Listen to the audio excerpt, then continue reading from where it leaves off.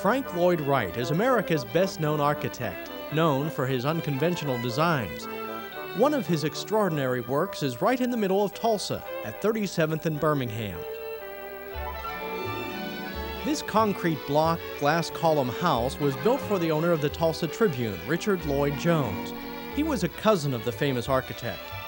Jones is deceased and the family hasn't lived in the Wright house for a long time, but daughter Florence Barnett has a lot of pictures and memories.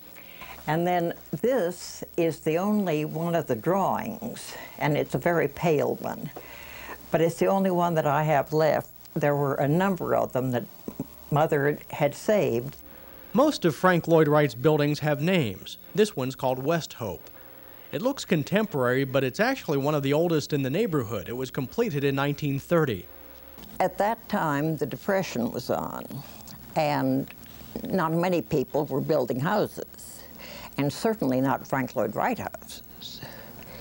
And so Frank was really very hard up. And so Dad thought, well, we could build a house, and that would give him a showcase to get back into his work. When the house was under construction, Wright came to Tulsa to supervise. That's the way he worked. But there were some occasional conflicts between Wright, who wanted to build this fantastic house, and the Jones, who were paying for it. And Frank once said to my brother, I didn't build this house for your parents. Champagne corks should be flying over the roof and all full of young people. Now, I believe a home is much more a home for being a work of art.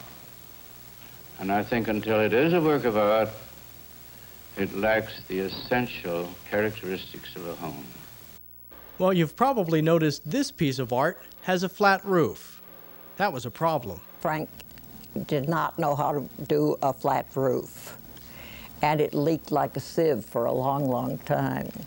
And so Mother is credited with saying, well, that's what you get for leaving a work of art out in the rain.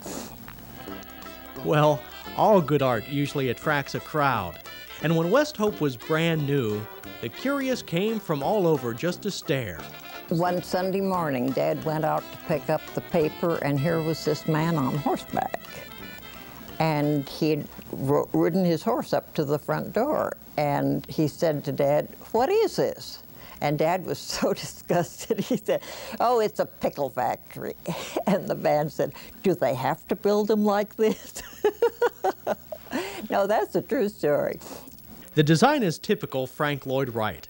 Lots of windows and open space, rooms that flow from one to the other.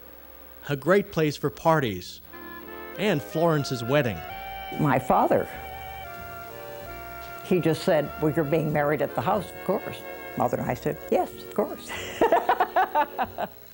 So. Well, the marriage and the house are holding together well.